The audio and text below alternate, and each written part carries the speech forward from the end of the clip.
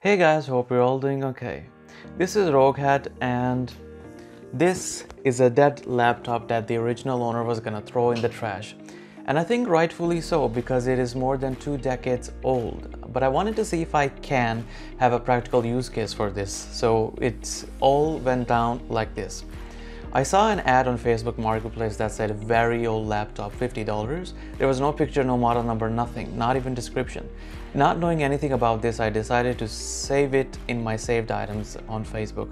3 weeks had passed and the listing was still up. I messaged the owner and he said, yeah, it's still available. I was just gonna throw it in the trash because no one was interested in buying it.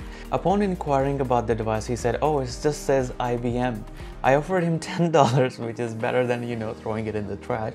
And I went over to his house. He handed me the bag and said, do you want to check? I said, no, because I liked my odds and I wasn't gonna turn it down no matter what the condition was. So let's see what we've got. We've got the original IBM Thinkpad bag, which is very rare to find these days. We've got the data transfer cable and we've got a CD about a film that I never seen before actually.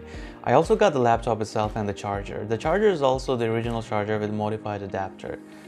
Stupidly, I assumed that it's just gonna work and I'm gonna have a great time using it, retro style. When I opened up the laptop, it was absolutely foobar, like you couldn't do anything. The casing was broken from several places. The screen looked like it was thrown into a pool full of acid. The machine was basically melting into my hands. I didn't like my odds. I plugged in the charger, pressed the power button and waited. And nothing. Nothing happened. It really seemed like that this old timer was really dead. I decided to open her up. When unscrewing the screws, I noticed something peculiar. The back panel basically melted into my hand and it came off permanently and just broke into 2 parts. Man, things were looking rough. I took out most of the components, gave them some cleaning, plugged it in, and still nothing. I was about to give up, then I noticed something peculiar. The battery was still plugged in. I unplugged the battery and just disconnected all the connectors and disabled them, and it turned on. I was so happy at this point when I saw that it had gotten to the point of BIOS, and then all that happiness turned into sadness, unfortunately. I sat there as I saw that the laptop was stuck on BIOS forever. I tried powering it off and on several times, but nothing. I decided to open up the laptop once again, and I think it was the faulty hard drive connector. I fixed that, put it in the slot, and got past BIOS. I was so happy again. I went into the BIOS and it had detected every single device connected to it. After booting it, it said enter password, and this was going to be the toughest one so far. I asked the original owner what the password was, but they didn't know, and he just sent me a random password and he said, try this password. So unsurprisingly, that didn't work at all. It seemed like the hard drive was locked, and it wasn't just any lock. It was an IBM system lock.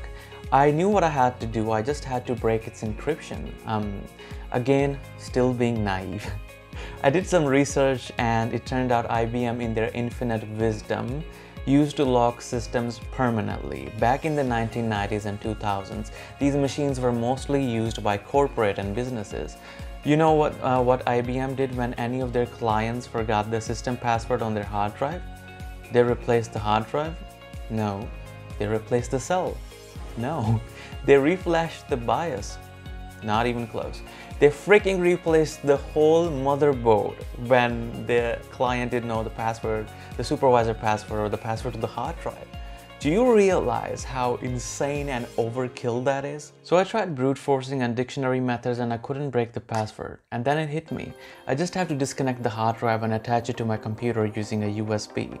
And fortunately, I had one of these lying around. These are the IDE to USB connectors. You can connect it to a 2.5 IDE drive or 3.5 IDE hard drive with the external power adapter, but plugging in the USB. I plugged it in and nothing. The drive wasn't showing up in Windows Explorer. I went into disk management, the drive was there thankfully. My idea was to format it and it should get rid of the password. I couldn't format it as it always gave me an error. It's been a while since I was impressed with the security mechanism that proved. So I downloaded some external tools and even some hardware level tools to format or break the encryption by plugging it in as an external drive. I couldn't. My last resort was to boot up Linux or Mac OS X because they have a different file structure and different format. Again, no luck. I haven't been able to break that lock. There are some other overpowered methods that I haven't tried because they're so time consuming. So it seemed like that was it, you know. I tried plugging in the hard drive back into the laptop, but as luck or lack thereof would have it, I broke the slot, I broke one of the pins and it just popped out. So I was basically stuck at this point. I had an 80 gig drive, IDE drive, really old from like 8-9 years ago lying around, but without no connector, I couldn't do anything. I ordered a new connector on eBay and waited for 2 weeks, and then it came after 2 weeks. I formatted my new hard drive as FAT32, plugged it back in the laptop, and still nothing. And I think it was because of the fact that the previous hard drive was 10 gigs and this one was 80 gigs, so maybe it was over capacity. At least that's my estimation. I only had one option. If I'm ever gonna use this laptop, I have to install Linux or some live installation medium so that I can at least boot into it. But it was trickier than it sounds. There is a USB connector on the device, but it didn't recognize any USB 2.0 or even USB 1.0 flash drives.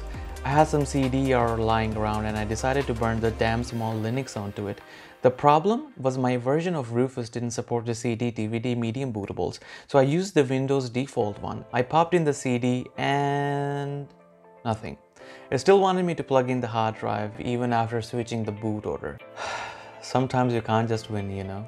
But I wasn't ready to give up yet. I took out the CD and made some modification to its disk sector, put the CD back, and I was using a 2 decades old, messed up, beaten up, dead corpse of a laptop. Everything worked perfectly. I then decided to hook up the VGA cable with this one, and it works flawlessly on my monitor. Seems like this old timer isn't done just yet. So if you're patient and consistent, you can resurrect stuff. Oh, don't quote me on that. Anyways, all jokes aside, I hope you guys enjoyed this video. Thank you so much for watching. Catch you guys later.